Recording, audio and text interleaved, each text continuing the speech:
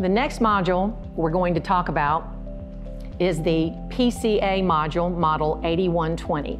PCA stands for patient-controlled analgesia. This is usually used in like post-op patients to control the post-op pain. It is a syringe-based delivery. You access to load by a key, and when you attach the PCA to the 8015, it must be on the right side of the brain. This is a safety feature so that when you have to have the key when you are opening the door to load your syringe and you notice a latch here, this is how you remove the module and attach the module, so that a patient wouldn't just be able to depress the button and walk out with the actual PCA medications.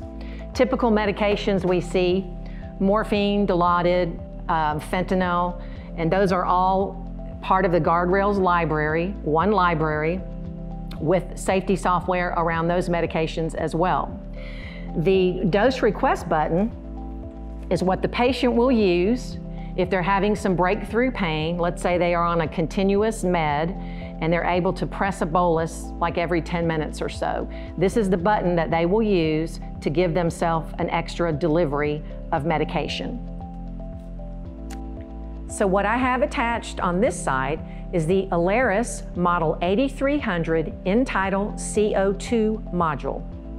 The CO2 module, when used with the PCA, provides an extra layer of safety should the patient's respiratory rates get dangerously low.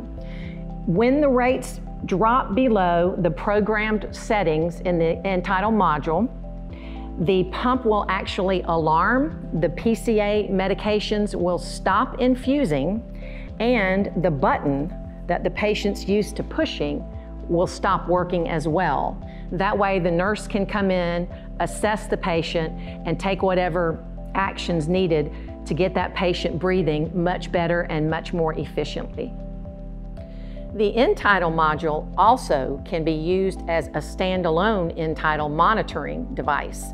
For instance, if you are doing an endoscopic procedure and you want to monitor the patient's CO2 levels and you don't have it in a monitor in the room, this is a great tool to monitor any of those types of conscious sedation procedures, or even in the ER if you're doing a procedure there. This is a great standalone Entitle monitoring module as well. So I've only tied up 2 modules.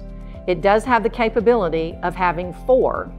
So this can be a multimodality device, meaning I'm able to do PCA, I'm able to monitor my patient while on PCA, and I also could have 2 large volume pump modules for my continuous infusions and maybe IV fluids. So you can see that it's multiple modalities of delivery on a single platform.